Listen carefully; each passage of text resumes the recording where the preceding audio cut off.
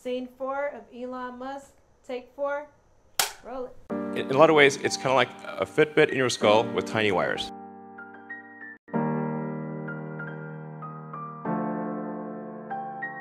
Hey Elon, I see that you becoming a phenom. People putting faith in you like you someone to lean on. I know you were hoping this was one of those happy theme songs, but it's not. It's how something could seem right but be wrong.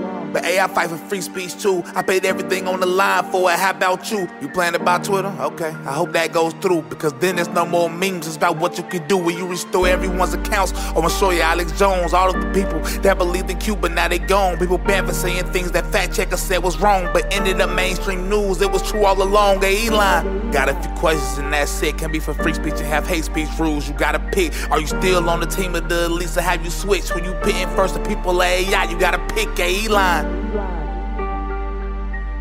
the people of AI, you gotta pick. Hey Elon, got a few questions and that's it. Hey Elon, it's the God of the world and you gon' pick. Hey Elon.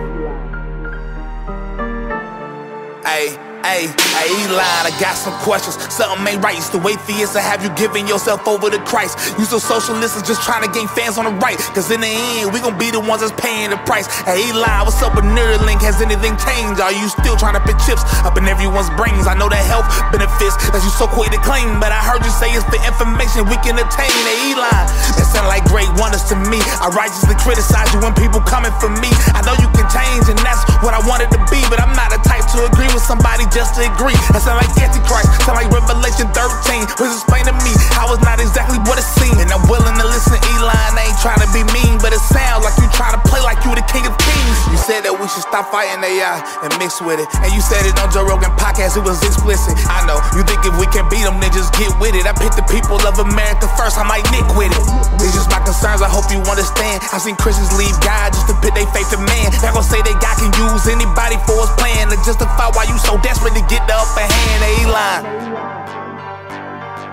nothing personal, I just care about the people. Elon, either a hero or the villain, you good or you evil.